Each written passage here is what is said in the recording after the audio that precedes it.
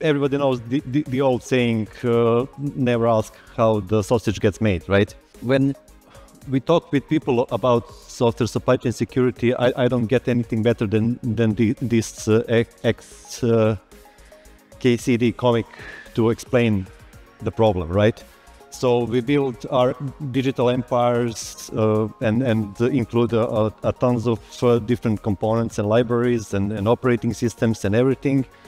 And we never know where the real liability for our infrastructure lies. And that might be, some random project that some volunteer maintaining, and nobody knows when he will give up or go away, do something else. And then we have something that we rely on that's basically unmaintainable and potentially vulnerable.